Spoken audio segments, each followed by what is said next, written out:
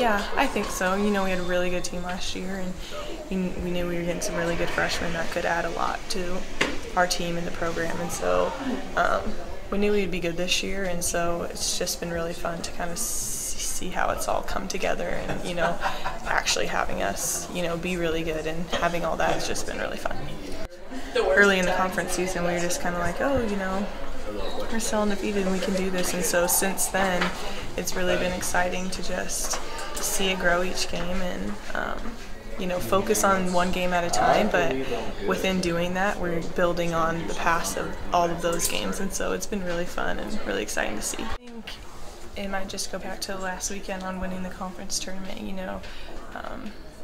throughout the 3 years before, we've been in every other game, you know, lost the championship, lost in semis, lost first round, and so it was really fun to just, you know, get to the championship, and it was a really exciting game, and it was a really fun game, and just celebrating with my teammates after, you know, nothing beats that, and so I think it just kind of made everything worth it, you know, all the grind and everything we have to do all season and prep for that.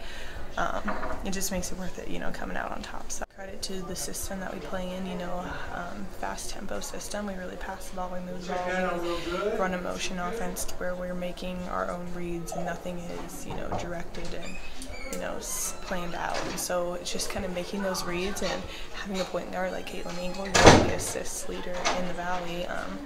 being able to find me at all times and stuff. And so I think it's just both of that is what you know, fits me and has really helped me in the last 3 years.